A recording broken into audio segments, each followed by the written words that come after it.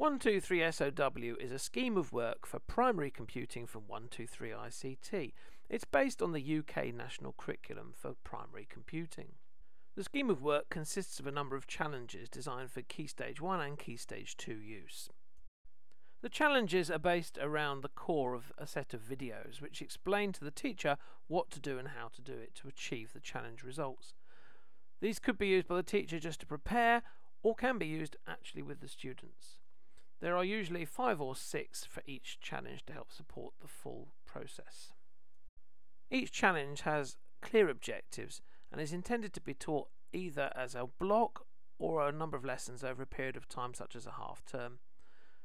It also has a planning document which explains the objectives, some key concepts and glossary, the software and hardware you may need, and has some tips for how to get things done. It also explains the area of the curriculum being covered by this challenge, which is explained using can-do statements taken from the large national curriculum statements. It also has links to further resources that might be used. The reverse of the PDF contains 6 challenge steps which explain to the teacher what's needed to achieve each challenge.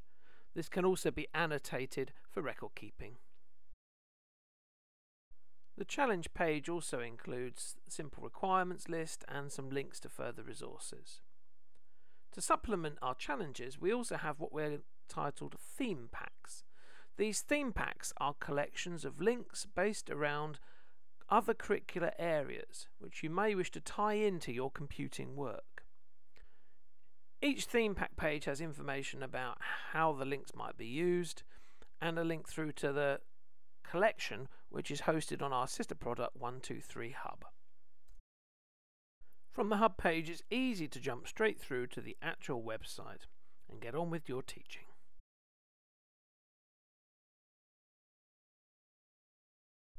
One of the unique features of 123 SOW is this fully interactive drag and drop planner. On this you can arrange the structure to suit your school. You then literally drag and drop challenges onto the planner. As a teacher delivering computing lessons, you can then access the challenges easily from the planner.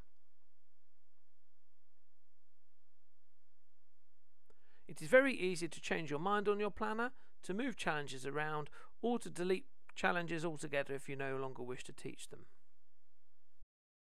We also offer a custom challenge which allows you to bring in things you're already teaching and to tag it with the objectives so that it becomes part of your overall scheme of work. This is very important because the coverage tool will then report to you which of the objectives you're managing to teach how many times, and it will also allow you to look for gaps in your planning and suggest challenges that will help fill those gaps. To find out more about 123 scheme of work, please contact us. We can arrange a free trial and a demonstration.